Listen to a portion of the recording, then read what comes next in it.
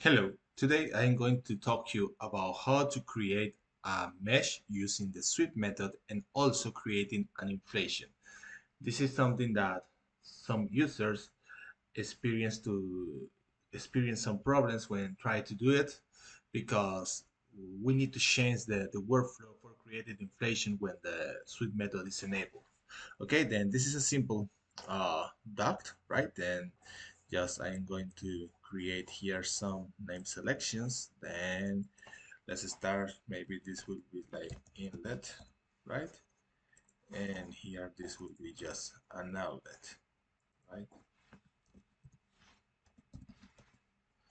Perfect. Then something here in the mesh. I am a CFD engineer. Then I am going to I change my physics preference to CFD and the solver preference to Fluent, right? Then here let's start to doing the mesh. Then I'm going to select all the domain and I'm going to set the method and I'm going to change the method from automatic to sweep, right? I am not going to change the source and target selection. I will let it as automatic, right? And I am going to put here like maybe 50 divisions, right? Then let's mesh this and see what happened, right? Then now we see here some cells were created. Then the 50 cells are in this direction, right? And probably this is what we want.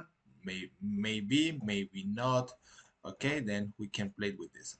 Let's see what happens if I try to include an inflation here.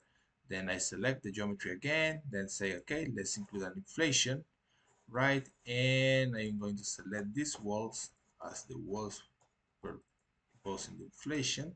And if you see here, there is a cross symbol that means that inflation cannot be created for this case. And the reason is that we have a sweep method enabled. Then if we use this workflow for creating the inflation, we, we cannot create it, indeed. Then let's try to do something different. Then if we go back to sweep method, then probably just say, okay, let's change it to manual source, right? And select the manual source like this, right? And the number of divisions is 50. And if you see, I don't have the check symbol for the inflation. However, let's generate the mesh, right? And now you see that the 50 divisions is here, right? Are here in this direction from here to here. Okay, then now we change the direction of the divisions in the sweep method. Initially was in this direction, now it's in this, but with both uh, directions and with both methodologies, let's say with both options of source and target selection, the inflation cannot be done. Then let's see how we can do for creating an inflation. Then when we have the sweep method enabled, then we need to change the workflow for creating inflation. Then in the geometry, we are not going to select the whole geometry. We are going to select the face where we want the inflation to be created. Let's say if we want an inflation in these walls, this like here, then we need to select this face. Cool. And in the boundary, we are going to select edges. Let's say this one, this one, this one, and this one.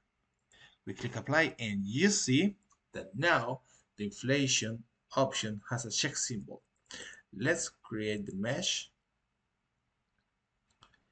And now we can see how we have an inflation, okay? We can reduce also the size of the mesh without changing the number of divisions in this direction. And for doing that, what we can do is to create a volumetric sizing, right? Then I just create this.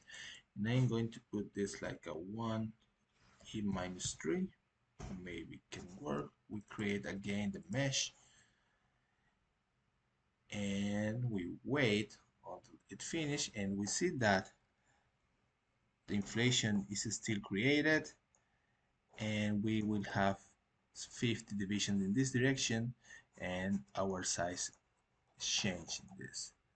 Okay, then that's the way you can work with sweep method and inflation.